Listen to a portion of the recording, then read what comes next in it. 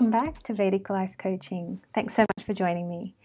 Now, in today's topic, I just wanted to touch very quickly on a very simple topic, which is what if you have too many planets in one house? What does that mean? Now, the topic came up because I was actually out at dinner with a group of friends, and one of the guys there, he told me that he had an astrology reading done by a Western astrologer, and he got a lot of benefit from it. But one of the things this astrologer had told him was that, look, you've got too many planets in one house, and that's a disaster. And I wanted to pick up on that point because I really don't think it's a disaster. I think there is a notion or a conception or perception out there amongst astrologers that, you know, too many planets in one house, it concentrates the energy. And I can see that. I can see that it's better to have your planets spread out and distributed and have the energy bouncing around the chart nicely like that. I agree with that. I think that is very good. But I wouldn't go so far as saying too many planets in one house is a bad thing. I don't particularly agree with that. I think it makes a person's life more challenging. It is a challenging situation when you see that in a chart, but it doesn't mean that it's bad. It doesn't mean that it trashes the house. It doesn't mean that your life is terrible and you can't succeed. No, not at all. I disagree with that entirely. From my experience and from what I have seen in people's lives and in people who are very close to me, where I've been able to observe the life very closely, I know them very well, and I know the life very well and how it matches up with the chart.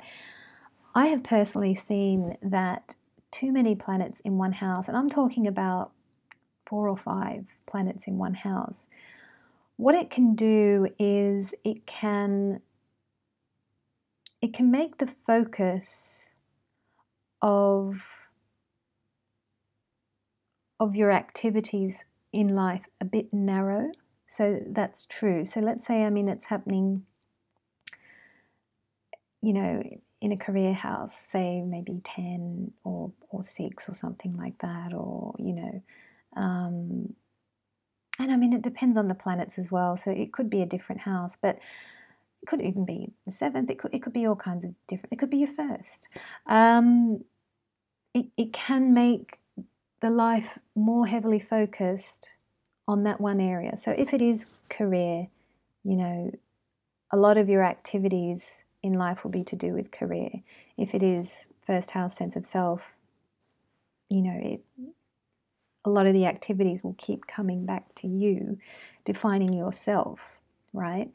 Let's say it's in the 7th house, it's all about relationships. You've got 4 or 5 planets there. Yes, your house is going to be about relationships. It's going to be about relationships or business and or partnerships, contracts, that kind of thing. So instead of having a broad spread of activities and opportunities, yes, a lot of activity will instead be centered around one area of life. The other thing that I have seen is that this kind of a situation may make the person do lots of work with 1 or 2 people in their lives. So I've seen a chart where there were lots of planets in the 7th house, and 4th house had the moon. And that person did a huge amount of spiritual and soul work with their mother. And with their mother in connection and in relation to relationships. And that went on for, a good chunk of that person's life. So what I see is that, and that's where the challenges arise, okay? Because you might be doing lots of different types of soul work or spiritual growth with one person. So what do I mean by that? So it can be this is where it can be very, very confusing, because let's say it is the moon, let's say it is your mother, and aspecting the house where you've got lots of planets, kind of thing. So you are going to be doing lots of work with your mother.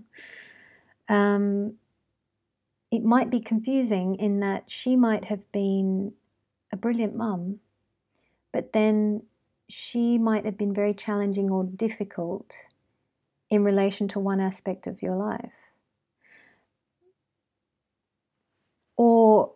And so what I'm trying to say is you can't just say that one person was difficult, because they were brilliant as well.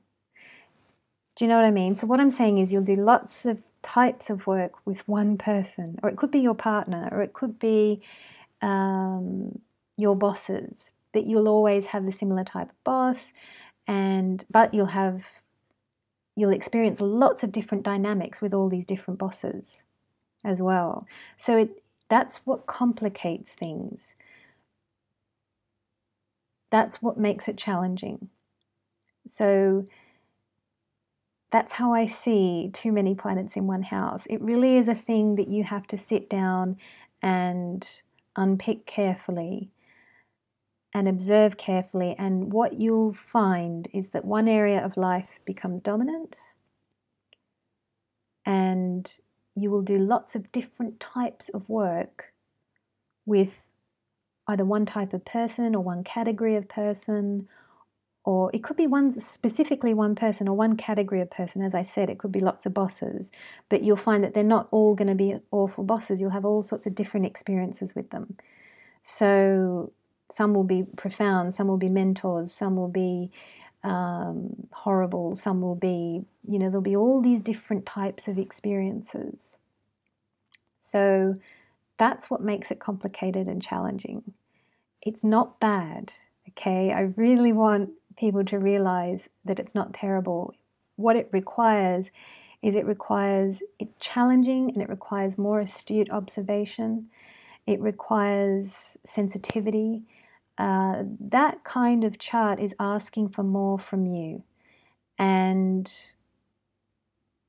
when the energies are scattered and things are obvious, and you're doing one type of soul work with one aspect of life, and you're doing another type of soul work with another aspect of life, and you're doing it, and it's all very obvious, and it's all very organized, and it's all like that. Things can be set up like that.